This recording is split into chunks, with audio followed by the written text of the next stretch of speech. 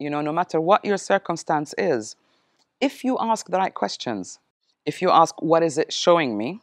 What am I learning from it? What is it about? Then that's an instant shift from being a victim into being an empowered being.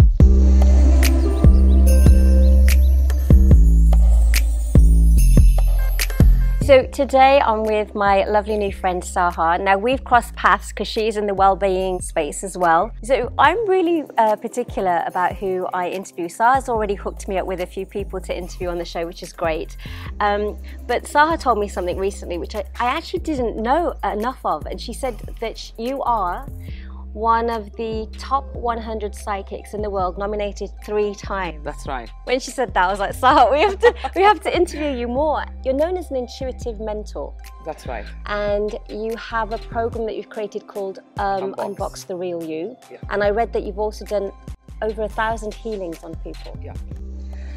Before we start, I'd like to thank you, first of all, for having me on Soul Magazine. I really love your work. I love that you dedicate your time to keep the magazine going and you keep looking for people.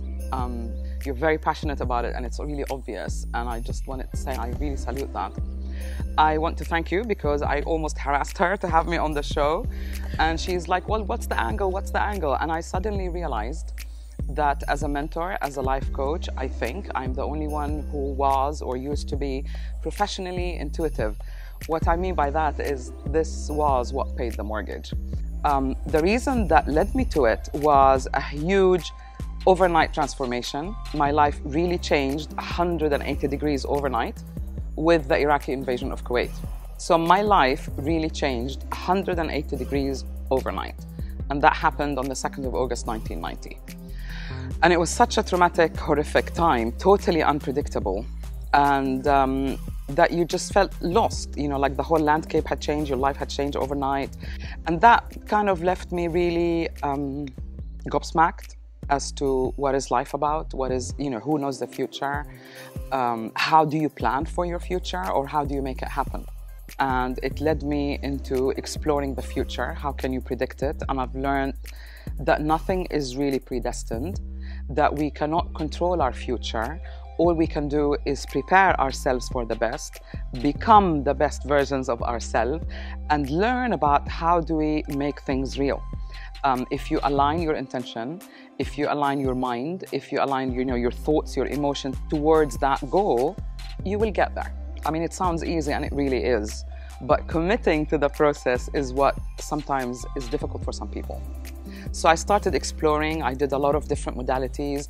I did the Silva Method course, which is really how to use your mind to make things happen. It's totally non-new agey. It's really to do with getting your brain into a certain wavelength or a certain vibe. And you know, one thing led into another. And I find that I was actually coaching, mentoring, rather than giving readings. So a few years ago, I've stopped completely because my clients dropped the need. They no longer needed to know the future in that way. They needed to learn how to make it happen. And all of that led into being able to help someone to cut through the chase, to literally unbox, to come out of the limitation, to fulfill their potential, no matter what situation they find themselves in. If you are so focused on here, the need, the connection with that previous, whatever traumatic event will dissolve. Of course, we can work on how to replace, if you will, how to create new neural paths by saying affirmation or whatever it is. But mainly my thing is to help people move forward quickly. So let's say, for example, if I came to you, as an intuitive mentor, do you intuitively read first anything that's going on? What would you say? Listen to you first. You ask the questions? Yeah, and then... yeah. There's an assessment process that they go through. Yeah. I ask questions and I listen to you. And you know, sound is a vibration. So no matter what you're saying, the real energy, the real vibration of what you're saying comes out. So you're saying somebody could be saying, oh, you know, I'm really positive, but underneath you can feel the negativity. Yeah, I had a friend, and every time you met her, she'd say, I'm happy, I'm really happy. And I thought, oh my God, she's not, you know? So I listen, because you can only sound your truth. And that authentic voice hits the heart if it's saying the truth. If it isn't, I would feel it. but it's not therapy. It's really if you feel unstuck, confused, if you lack motivation, if you don't know what the next platform is. You see, a lot of times we go through a transition and we're not aware.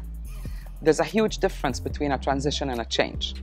It could be transitioning from being married to being widowed, for example, something I went through recently. Yeah.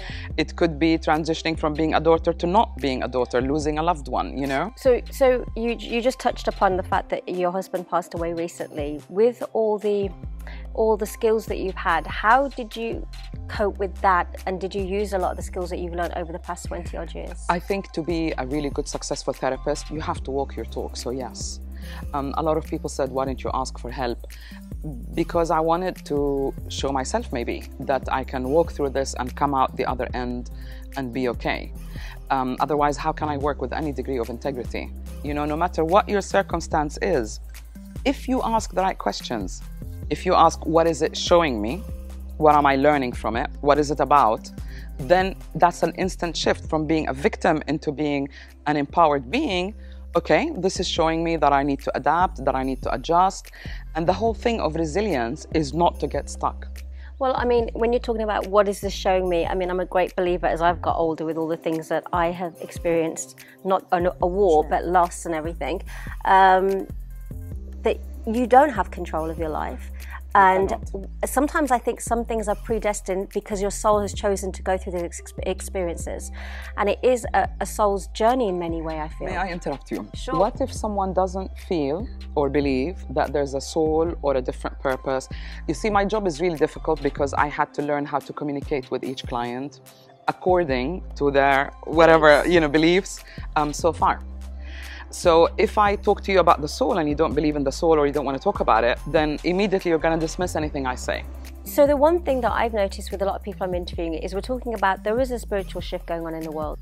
And I've been through it, and I love meeting people because I know a lot of them who are in this space of well-being. Yes. They know what's going on. So I feel like for example, with Soul Traveller, I came from doing an entertainment travel show, and suddenly the Soul Traveller name was given to me. I didn't know what it was going to be about. You were inspired with it. Yeah. So I felt this platform was to help people who don't know what's going on yet, that there is a level of consciousness that is rising Absolutely. on this planet. Tell me a little bit about that with the people that have come to you. Have you seen that a lot? Because there's a lot of it in Dubai. I see it, and I have seen it in a slightly different way. I've seen it through the evolution or the progress that the clients have made. They simply become more open. They simply desire more. They are simply more aligned, more intentional. All of these things are symptoms of a spiritual evolution or evolving. Okay, well, it was lovely to meet you. I think I could speak for another 2 hours actually, but I don't think I've got enough. Thank you so much. Thank you for this opportunity, and it's so wonderful to be with you. Thank you very much indeed. Sahar. Thank you.